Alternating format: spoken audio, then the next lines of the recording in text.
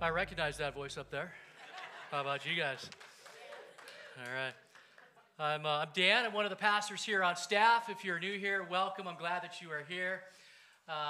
There's a yellow card on the chair in front of you. If you could take a moment sometime during the service, just go ahead and begin to fill that out. Like Ron likes to say, if this is your first, we hope it's not your last. Ron just has sayings like that. Have you guys noticed that? And so make sure it's not your last. Maybe that could be your little message. My name is, and this is not going to be my last because I got to wait to hear Ron speak because I don't know who you are. That's fine. All right. And our ladies in the office, they love it when you guys bring in the prayer requests, and the pastors love it because then we get to pray for them. It keeps them busy and it keeps us on our knees praying. So if you got a prayer request, be sure to put that in there and just put it in the offering box on the side, give it to somebody, and we'll make sure it gets where it needs to go. Man, so today's sermon, man, if we can get this, say, I got this. I got this. If we can get this, and this is what we need to get. God knows everything.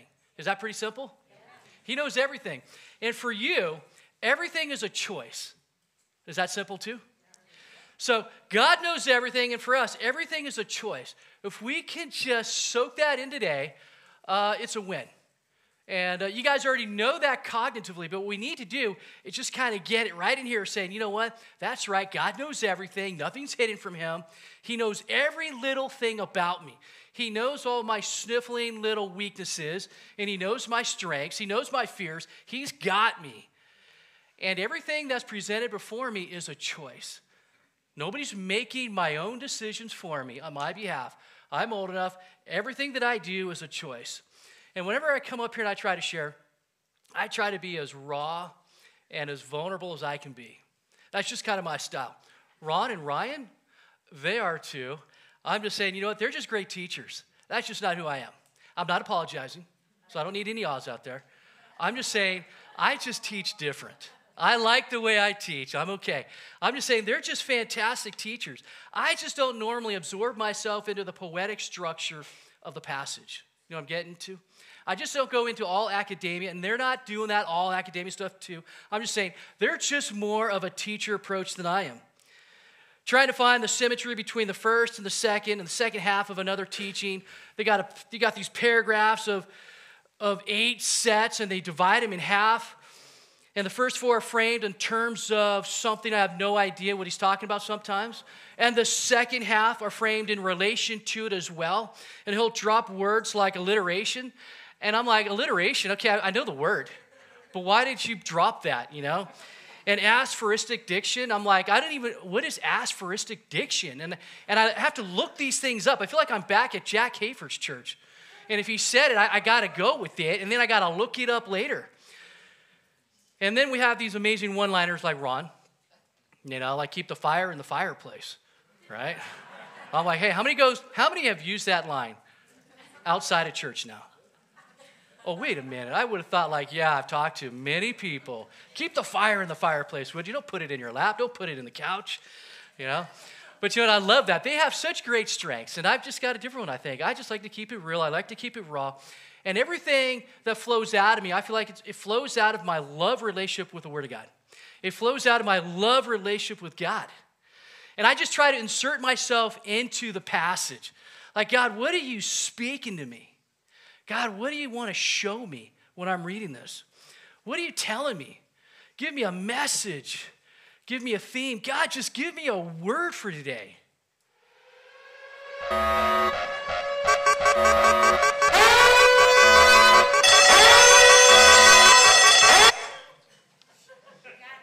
Came to me. It's warning. God wants to give me a warning. He wants to give this church a warning today. And that's what 2 Corinthians 10 that we're launching into is all about. I just want to raise the stakes this morning. I just want to raise the awareness level. I just want to heighten and increase your sensitivity to there's a warning that Paul writes in the Bible right here in today's passage. And he's telling us that we need to remember this. That this is an example for us to look at. And this isn't just something like, hey, remember the Alamo. That doesn't change my life that much, right? Or remember Independence Day, the 4th of July. Remember anniversaries and birthdays. This is something completely different. The title of 1 Corinthians chapter 10 is this, warnings. from Israel's history. And if I wasn't the one studying the passage this week, I would have just read it and been like, okay, that's just a title. I don't just hang up my coat on the titles, man, like, and figure out what's this all about. But today, it would do good for you and I to just go, what are the warnings that Paul is talking about from Israel's history? Paul is warning the Corinthian church to beware of making the same mistakes that the Israelites made. That Israel's sin of idolatrous behaviors are not going to be tolerated. And the Corinthian church was doing that which Israel had done thousands of years ago. And that's why Paul comes and he writes this letter and says, man, stop what you're doing. I need you to wake up and look at what's happening around you. If he didn't tolerate the sins of Israel, the church of Corinth, the church of Gateway, guess what? He's not going to tolerate yours either. We think he might just look the other way, but the truth is he's not. Remember the city of Corinth. You know, when I first started looking into Corinth, I was like, man, Paul had it so lucky. We think about people who go on missionary journeys. Like, man, I'm going to go to like Hawaii or these exotic, beautiful places and be a missionary. And that's Corinth. That's Athens. That's the Mediterranean. It's Greece. And this is where Paul is preaching the gospel, right? And there's very few cities that ever had such the same reputation that Corinth had. It was one of the most dominant cultural cities of its time. One of the most influential. It had 3 harbors, which made it the crossroads section for trade in that part of the world. The sailors and the merchants would flood into this town of about 400,000 people. It sounds a little bit like Santa Cruz in size. It was one of the largest, modern, and most beautiful cities. It's one of those cities you go on vacation today to go see. I want to go see Greece, right? I want to see those pillars and the columns of the Temple of Apollo. It'd be beautiful to see that. I want to see that old structure, right, of Greek mythology. There were several temples in the city. We learned about one being Aphrodite, the goddess of love. But there are a couple other temples that were there. Poseidon, the ruler of the sea, right? There was a temple there for him. And Apollos, the god of archery and music and dance. And Hermes, the messenger god. All these things that you would love to see in its day. And Paul is there. That's where he's preaching. This city with all these temples. This beautiful city that was the center of trade in that region. But you know, as Ron's been teaching for about a month and a half now in this place, it was also known as Sin City. It was the center of corruption. You guys know cities like that?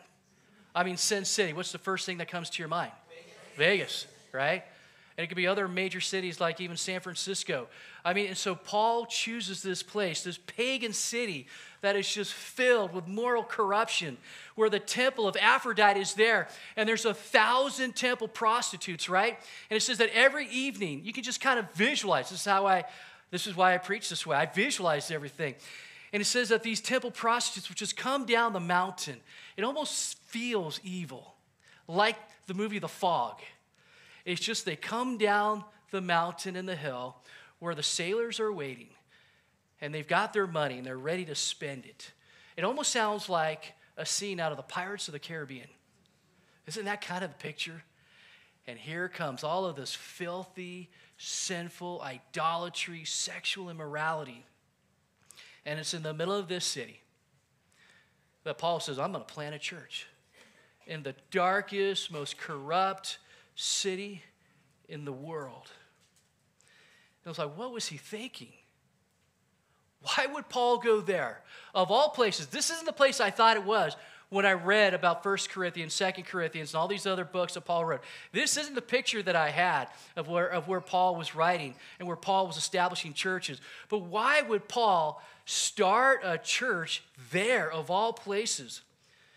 And I'm sure Paul was thinking this, what better place would there be to set men free by the grace of God than to go to the deepest, darkest dungeon on earth? Isn't that the place Paul would go? That's totally where he would go. Sin City, Corinth. No wonder why this church had so many problems. It makes sense when we listen to what Ron's been teaching about, and Ron's been teaching as well, that Paul had to address the issues of sexual immorality. He had to deal with the issues of idolatry, about divorce and marriage and church discipline and Christian liberty. No wonder that he had to go through all this stuff, because the church was filled with it. It was Sin City, and they had to figure out a way how to get out of it. And Paul's going to say, hey, don't think you can play with this. If God's not going to tolerate it with the Israelites, he's not going to tolerate it with you. You need to be a people set apart. You need to come out. And so with that background, I want us to look at Exodus chapter 32 this morning, because this is what Paul references, the warning to the city of Corinth, the warning to you and I about what happened to Israel back in Exodus chapter 32. And also, if you look in your notes, I put a couple other passages there for Numbers chapter 14, 16 for your own reference. But this is what it says in Exodus 32. When the people saw that Moses was so long in coming down from the mountain, they gathered around Aaron and they said, come, make us gods who will go before us. As for this fellow Moses who brought us out of Egypt, we don't know what's happened to him. Aaron answered them, take off your gold earrings that your wives, your sons, and your daughters are wearing that you guys got from Egypt, and bring them to me. And so all the people took off their earrings, and they brought them to Aaron. He took what they had handed him, and he made it into an idol, cast in the shape of a calf, fashioning it with a tool. A lot of work went into this. And then they said, these are your gods, Israel, who brought you up out of Egypt. And when Aaron saw this, he built an altar, took one more step forward in front of that calf. And he announced, tomorrow there will be a festival to the Lord. Not the Lord God, but to this false one. And so the next day the people rose early. Imagine that. They just couldn't wait. And they sacrificed burnt offerings, and they presented fellowship offerings. They copied the worship of God here. And afterward they sat down to eat and drink, and they got up to indulge in revelry. Then the Lord said to Moses, go down, because your people whom you brought out of Egypt have become corrupt. They have become quick. They have been quick to turn away from what I commanded them. And they have made themselves an idol, and they cast it in the shape of a calf. They have bowed down to it, and they've sacrificed to it. And they have said, these are your gods, Israel, who brought you out of Egypt. I have seen these people, the Lord said to Moses, and they are stiff-necked. Now leave me alone so that my anger can burn against them, and that I may destroy them. And I will make you into a great nation. Paul's going to reference this as well as other things. But now let's go to 1 Corinthians 10, where Paul references Exodus 32. For I do not want you to be ignorant of the fact, brothers and sisters, he's talking to the church now, that our ancestors were all under the cloud, and that they all passed through the sea. They were all baptized into Moses in the cloud and in the sea. They all ate the same spiritual food, and they drank the same spiritual drink. For they drank from the spiritual rock that accompanied them, and that rock was Christ. Nevertheless, God was not pleased with most of them, and their bodies were scattered, another word for dead, in the wilderness. Now these things occurred as examples to keep us from setting our hearts on evil things as they did. What things? Do not be an idolater, as some of them were. As it is written, the people sat down to eat and drink, and they got up to indulge in revelry. You should not commit sexual immorality, as some of them did. And in one day, 23,000 of them died. We should not test Christ, as some of them did, and they were killed by snakes. Are you seeing the pattern here? He's warning them, don't do this. Why? You're going to get bit by snakes. You're going to get wiped out by a plague. You're going to be killed. And the last one, do not grumble, as some of them did, and they were killed by the destroying angel. Man, if you got your own personal Bible, this is the kind of stuff you just want to start circling and underlining. What not to do. What are the warnings? What are they doing? And these things happen to them as examples, and they were written down as warnings for you and I, as for us, who on the culmination of the ages has come. So if you think you are standing firm, be careful that you don't fall. No temptation has overtaken you, except what is common to mankind. And God is faithful. He will not let you be tempted beyond what you can bear. And when you are tempted, he will also provide a way out so that you can endure it. There's such hope and promise to that. The Israelites could have done it. The church of Corinth, they can do it. You can do it. It's like I said, if you know this, God knows everything, and that everything that you do is a choice, you're going to figure out today what you ought to do with this message. What can we learn from history? What can we learn from the Israelites? What can we learn from what Paul is saying and putting in the face of the church of Corinth? He says, these things are examples, and they're written down to warn us. Sometimes I can read the Old Testament, man, I'm just thinking, how can they be so dense, right? After everything that they saw, after everything that they witnessed, how can they make lame decision after lame decision again and again and again? How could they compromise? How could they do that after everything? How can they keep blowing it? And that's where Paul is quick to just jump in your face as he jumped into the face of the church of Corinth. And he says, be careful.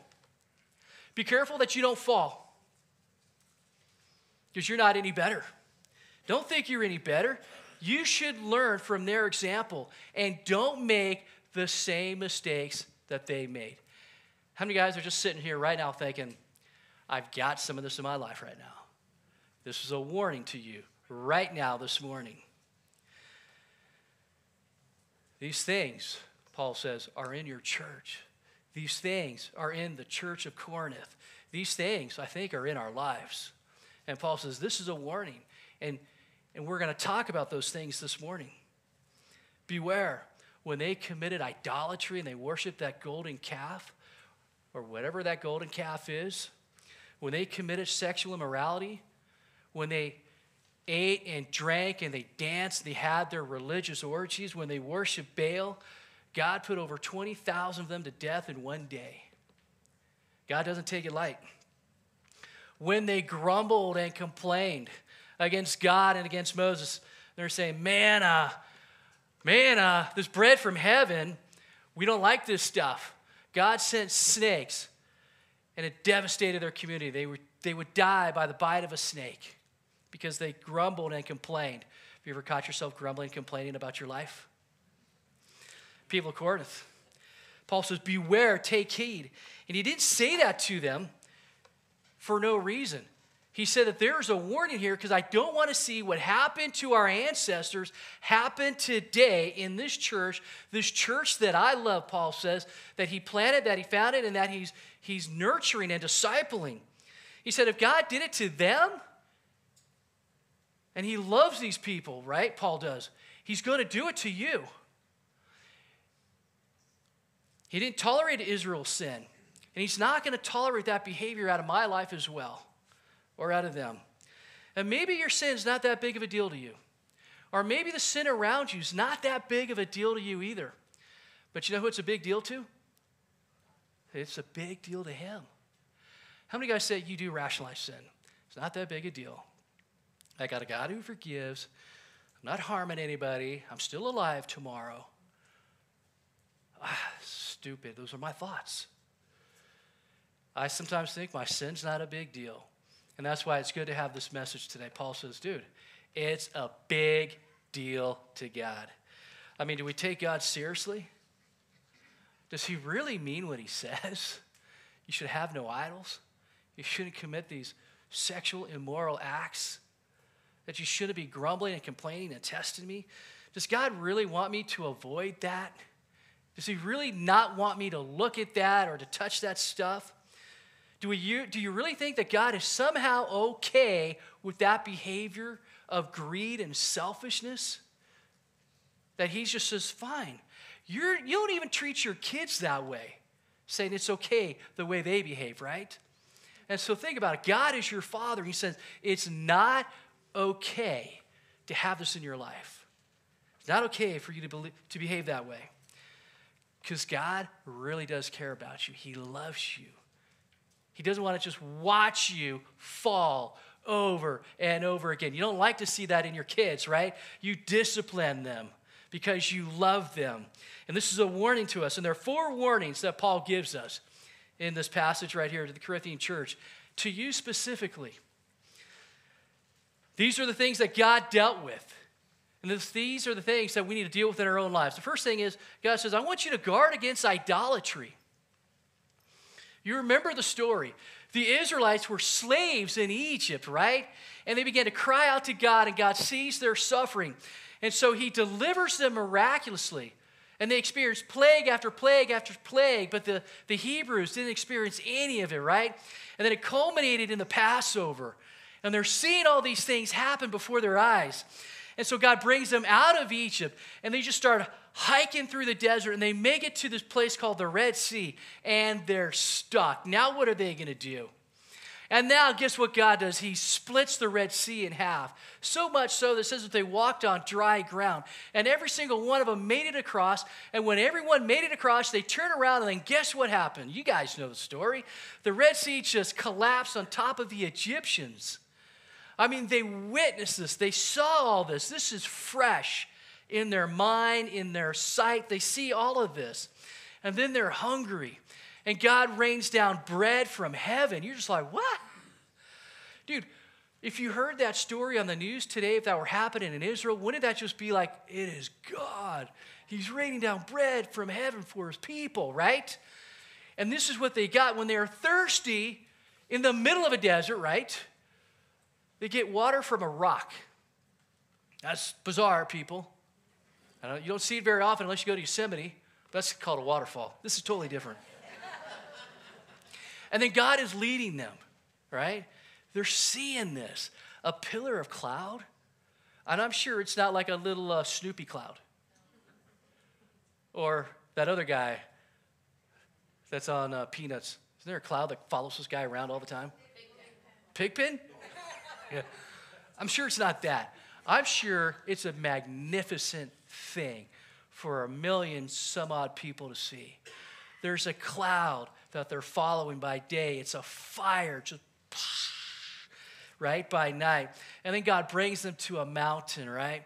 And here at this mountain, he reveals his glory, his all-consuming fire, the thunder of it all, the witnessing of all of this stuff, and he gives them the law, and they enter into a covenant with him, right?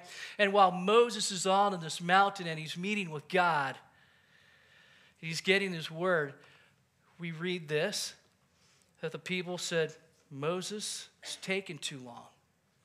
After everything they saw, Moses is taking too long. We don't know what's happened to him. So Aaron, here's some gold. Make us an idol. Can you imagine after everything that you saw, they want something deaf and dumb and dead. They want like a piece of rock. They want a piece of gold instead. And God gets upset with that. And sometimes we've done the same thing. We want something that's dumb and deaf and dead when you've got the real thing. You say, but this is better. We want this. And that's what the people were saying. I mean, it was just like that they made that decision. It was just too quick.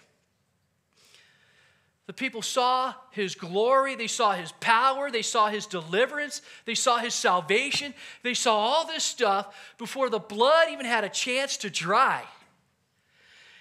And in a matter of days, they go to their leader and they say, make us an idol. Make us a false god that we can worship. We want that because Moses has just disappeared. And you're like, what? Seriously? Like, really? You're that quick to turn away from God and to live your life for something else? You know what's crazy dangerous? Is that Aaron went along with it. He gave them what they wanted. He said, man, take off your gold earrings that your wives, your sons, and your daughters got from Egypt. Give them to me, and I'll make this for you. And I'll build an altar, and we'll sacrifice to it. The leader gave a sinful people exactly what they wanted. That's what the church, that's what the world is asking from the church right now. They don't want the truth. Give us exactly what we want to hear. Tell me that I'm okay to live my life the way I want to live my life, right? We hear that. Aren't you glad that Ron in this church is like not behaving that way? That Ron is willing? That he's willing to teach the hard stuff. Sometimes I kind of go, uh-oh. Oh, no, you didn't. How many of you guys, I've had that response. I know some of you guys had that too. You didn't just say that or go there. Oh, yeah, he did. I'm just like, oh, snap. I wonder who's coming back tomorrow, right? You know, that he's just bold, speaking and standing for the truth. I know God is happy with this church of 300, 500. We don't need to be a mega church for God to be happy with us. God's happy with us standing for the truth and saying that which isn't easy. Sometimes we're at risk of just offending people. That's all right. This church may be losing people and not coming back next week. That's all right. I just want the truth. I want the real thing. I want the real thing. And parents, this message is for you too. Don't fall in that trap of making idols for your kids. We do this sometimes, right? We help create idols for them. Man, that sports becomes so important. You know, you got to be the best. You got to be the MVP. You got to practice. You got to do more and more, right? Or academics become so important. You got to be that 4.0. But I guess today you can be a 5.2. Whatever. Maybe I could have been. Give me some bonus points or something. Kind of like that participation trophy now. No, I'm just kidding. If you got a 5.2, that's cool. You know, and that you got to get this scholarship, and then you put all this pressure, and that this becomes their top priority and not God. What becomes their top priority is sports and academics, success and money, all that pressure. No wonder why sometimes they're empty at the end of all this, or it just leads to just moral failure. You see, God is more interested in the sanctity of his people than he is in the success of his people. He's looking for a holy church, right?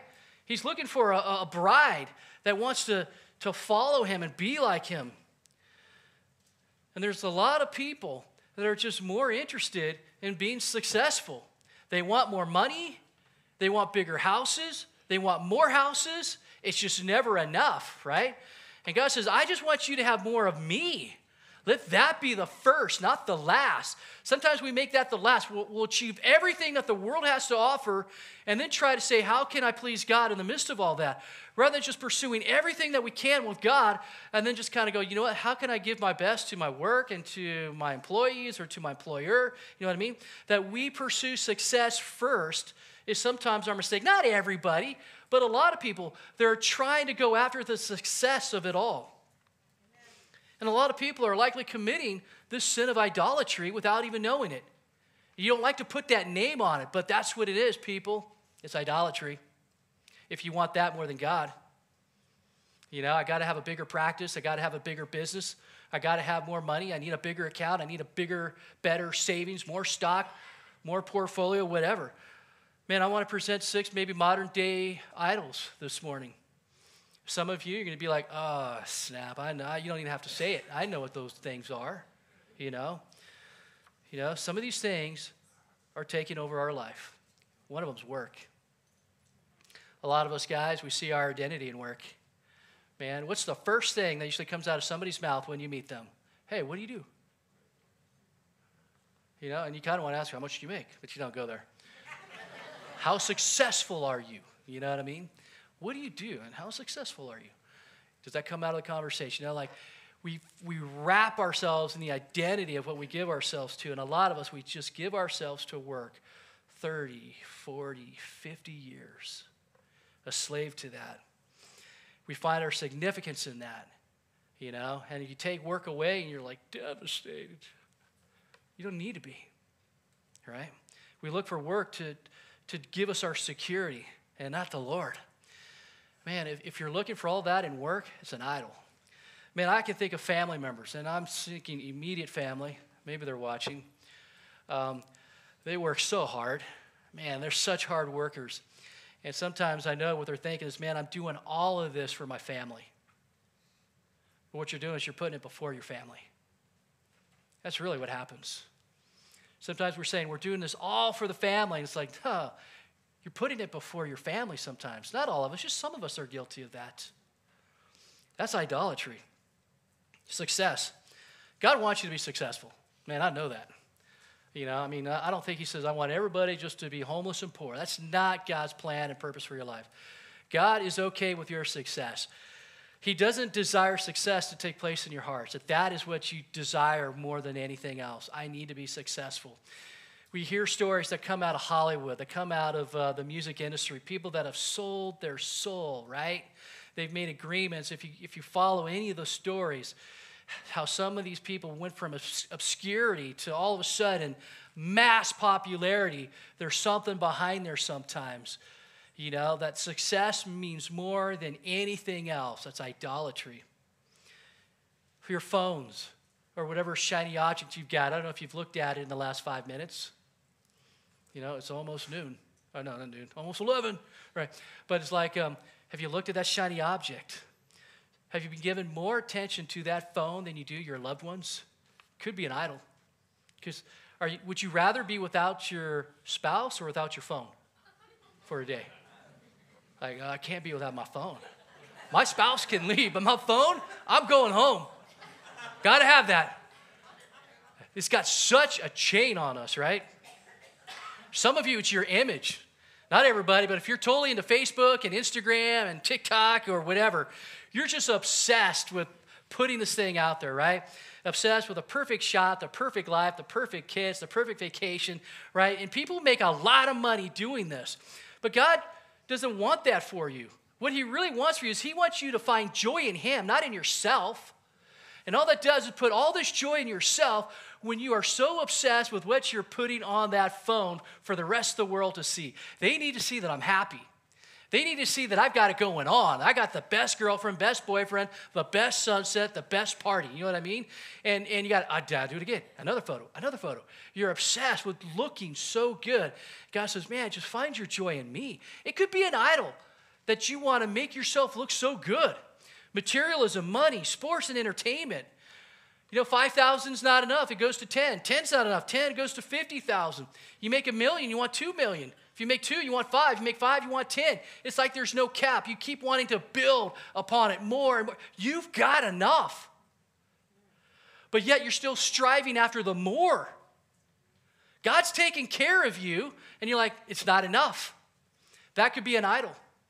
Your 401k, your stocks, your rental properties, whatever it is. That entertainment, the vacations, whatever. And Paul says, I warn you to guard yourself against idolatry. It is in our face. What are you going to do about it? The next warning Paul warns about is against sexual immorality. He reminds us of God's judgment against the Israelite men when they were seduced by the Moabite women. And then they began to worship with them and follow and worship Moab. God was so sick of that he decimated them with that. That sexual immorality. And Paul is warning the church of Corinth because this is exactly where they're at. And he says, get away from the sexual immorality. Paul says, God decimated Israel. He's going to decimate you if you start going down that path. Paul warns against the testing of God. What does it mean to test God? Test his goodness, to test his faithfulness, to test his patience. Man, when the Israelites were in the wilderness, they're just wandering around. It's 40 years a long time, wandering around one mountain. And they go around and around and around. Finally, near the end of that season, right, God says, we're not going around this mountain anymore. We're going back to the promised land, right? And so they tested God's patience by complaining. We don't have bread. We don't have water. Have you taken us out of Egypt just so that we could die in the desert, so we could die in the wilderness? And we hate this food. We're tired of this food. And they just start mumbling and complaining. And God responds by sending a horde of poisonous snakes. And they're just dying now because of the snake, because of their grumbling, really. And so Moses is told by God, go ahead now, make a snake and wrap it around a pole. And anyone who's been bitten, if they look at this pole, they'll live.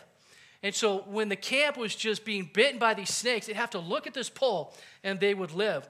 And God is telling his people right now through Paul saying, hey, stop testing me. And this last one, stop grumbling. You're grumbling and complaining.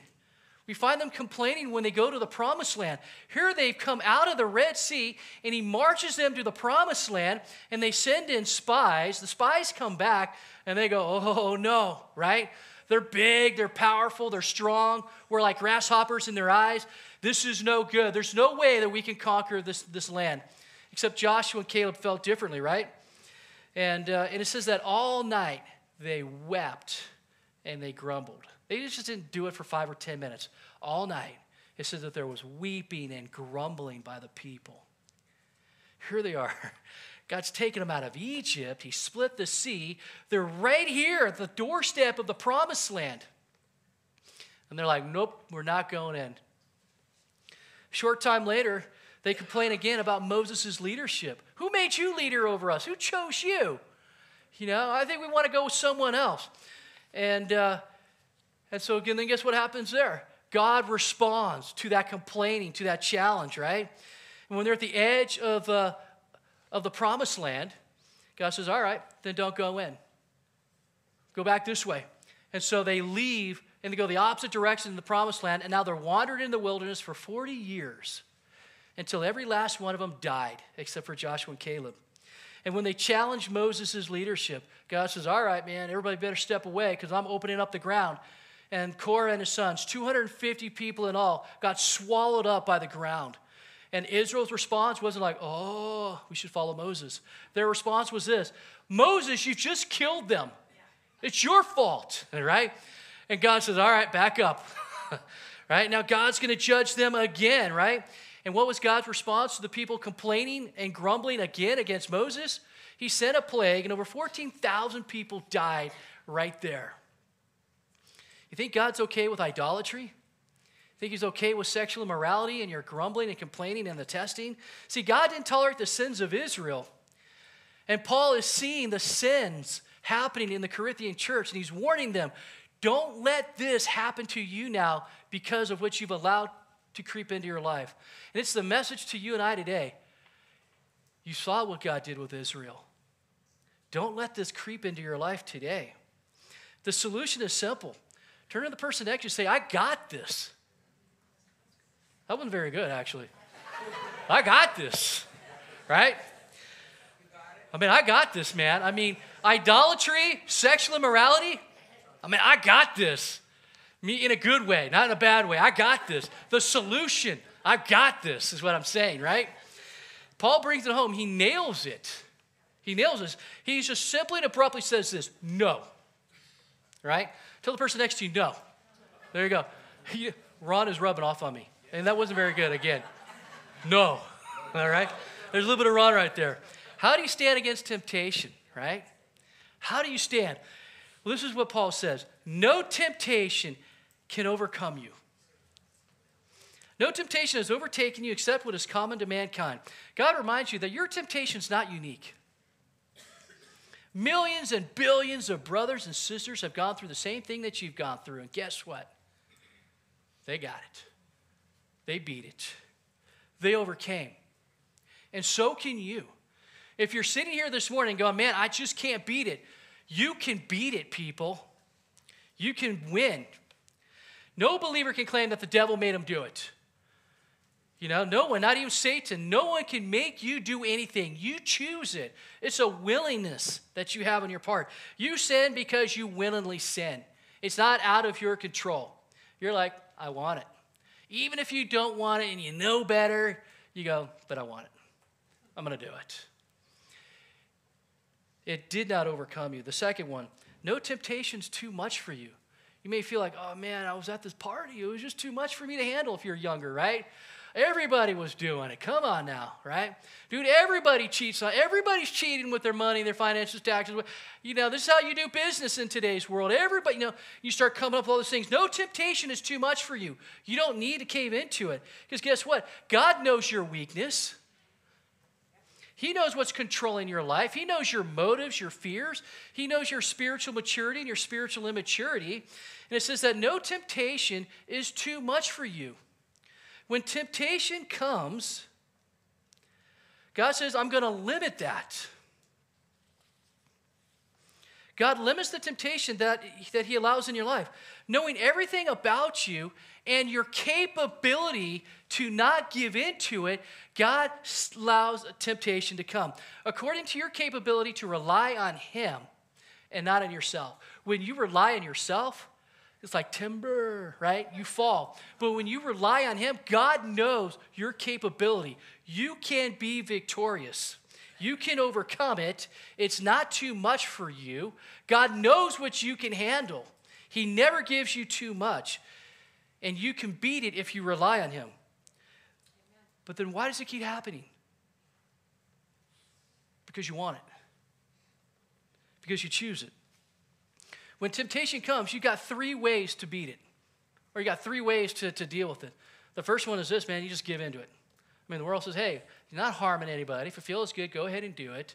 I kind of want it. I know it's not that big a deal. I've rationalized it. You know, it's not a big deal to me. You just give into it. That's one way to respond to temptation. The second one is you fight it in your own strength. You know what? And you may do good sometimes. You're doing it, but then you fight and you fail. You fight and you fail. What's going to happen is that you're not going to be able to overcome temptation consistently on your own. You're not going to keep that battle and win it. If you could, you don't need Jesus. If you think you can do it on your own, then God did not need to send His Son Jesus to die for you because you don't need Him. And this might unfortunately be the way we're kind of living our life today, that we're trying to do it on our own because we're too afraid to ask for help or to let people know that we're struggling. Too much pride gets in the way of saying, I need help to beat this thing. Let me just say stop. Just stop right there. It doesn't have to be this way. Man, just reach out, get help, find an accountability buddy. You're not going to prison. You want to lead a better life, and someone's going to keep you accountable. Man, you need to confess and get honest with somebody. You know, what lives in the darkness dies in the light. And that's why you want to get it out there. The third thing that you can do to respond to sin, you can give into it, you can fight it on your own, or you can do it the better way. Dude, just overcome through the power of Jesus. Amen. Amen. Turn that temptation into victory. Man, I can tell you, when it's coming to me, I'm just like, I'm just going to say no. I have to talk myself into saying no. Can you believe that? I do. I could be facing that temptation. I just got to be like, just say no. Don't do it. The last way to stand against temptation, and I love this part. It says that every temptation, there's a way out for you. I'm going to ask the worship team to go ahead and come on up now. There is a way out for you. God says, I've made a way out. See, it's not something that can overcome you. It's not too much for you. And I've given you a way out. Is that good news? You don't have to keep doing what you're doing. There's a way out. God says, I've given you an escape. It doesn't mean it's a disappearing act. It doesn't mean that all of a sudden God's going to take me out of the situation. And that's what we pray for, but that's not what it means. It doesn't mean God's going to take that alcohol out of your hands or the drugs out of your hands or that idol or whatever that immorality or whatever that sin is or that temptation. It doesn't mean He takes it out of your hands. What He says is, I'm going to give you a way out from this. And the way out is this. The way of escape leads you to the place where you're able to bear it. That's what that word means. The way of escape, no matter what it is going to be the same. It is through. Because there's no victory when you go around it. There's no victory when you say, God, get me out of this. The victory is when you can stand and say, no, man, I'm going to beat this. I'm not going to give into it one more time. And that's where you grow and you get your strength, is when you go right through. How many of you guys know that's the key to all of it? That's your escape. You just take like this tank and go, man, I'm just barreling right through this thing. Your way out is through. How many of you are just sick and tired of losing the battle? Sick and tired of it, man. Over and over again. It ain't a new one in my life. It's usually the same one over and over again. If you got this, and whatever that thing is that's bringing you down and making you fall, take a stand. Just say no. Just say, man, I got this. It can't overcome you unless you let it. It's not too much for you. You just give in. If enough's enough, I want you to stand right now. Just say, man, enough's enough. I'm going to receive the strength that God gives me. And I'm just going to worship the Lord right here, right now. If that's you, just stand to your feet right now. And let's worship.